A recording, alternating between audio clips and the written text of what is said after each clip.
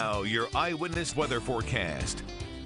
Well, good morning. After a soggy night last night, the bulk of that steadier rainfall has worked its way out this morning, but we still have a couple of leftover showers to get through before we're expecting that nice midday lull right through the afternoon. How about a step outside here in Dallas on the campus of Misericordia University? Still a light little mist, if not some drizzle coming down, but the bulk of that rain has really tapered off. Let's go to radar back in central Pennsylvania, White Deer, Lewisburg near Forest Hill, Mifflinburg just to the south of Williamsport, Riverside and Picture Rocks, and all the way back near Lock Haven, a very light shower making its way through. Nothing compared to what we saw overnight last night with those steady rounds of rain and some good heavier downpours on top of that, but that has now moved off to the east, and it's some more disorganized showers for the rest of this morning. As we take satellite and radar out for a better view, there's that midday break back in the Ohio Valley, but that cloud cover really will not be going anywhere. Our second round of rain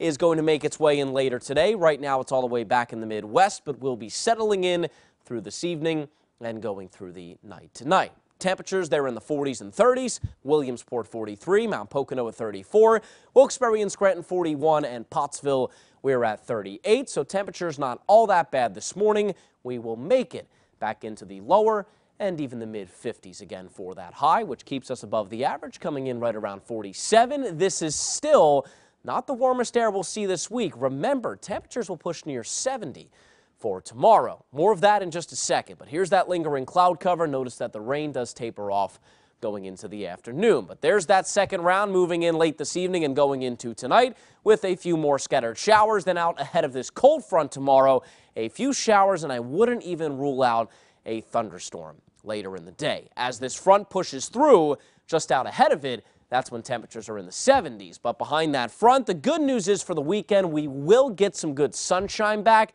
but the cooler air starts to take back over, so it will be much more seasonal come Saturday and going into Sunday. But like I said, having that sunshine back and it being a dry weekend will be rather nice. 54 for the high today. Here's that hour by hour, starting with some showers this morning.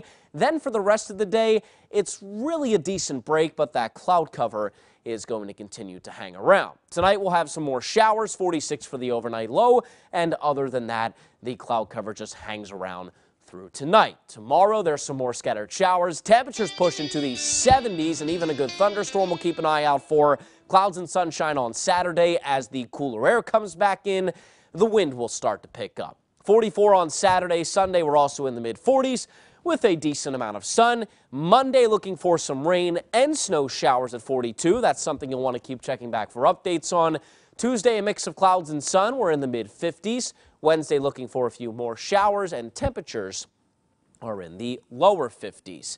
And we can always download the Eyewitness Weather app to get your latest updates on the weather. The forecast is always available for you at PAHomepage.com. And let's not forget, guys, it's the first day of spring. And you looked it up. You said it starts at 11:50. That's when the vernal equinox is. It's at 11:50 p.m. So we get about 10 minutes today, and then tomorrow is the first full day, and we're in the 70s. You know, still good enough for me. 10 minutes. I mean, that's still all spring today in my mind. So if we want to get technical, 10 minutes, but it's still the first day of spring, no matter what way we put it. Exactly. Regardless, you can still say spring starts today. Yes. And we'll go with that. Well, coming up, taking advantage